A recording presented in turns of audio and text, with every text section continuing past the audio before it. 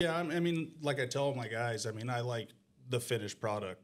You know, I tell everybody, all the new guys, my big thing is put your name on it. I mean, a lot of people aren't going to see, obviously, a manhole. You know, maybe the city guys and stuff, but that doesn't matter. You know, if anybody does see it, I mean, take pride in your work, do it right.